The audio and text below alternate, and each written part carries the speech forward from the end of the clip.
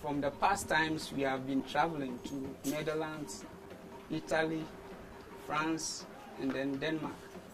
And from these tours, we have been to different deaf institutions.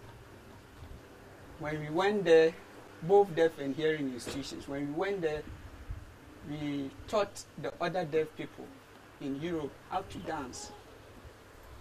They were able to dance. That shows that they can also do it, even though they didn't know what they can do, because they can even learn African traditional drumming and dance.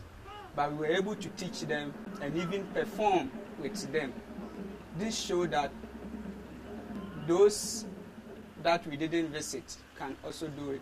So we are having the aim that it will be possible for us to reach more, both Ghana, other parts of Africa, and Europe, teaching other deaf people how to drum and dance. This is one of our aims. And also teach down here people who would like to learn from us, because we believe that we have something that maybe the Western Bloc hasn't.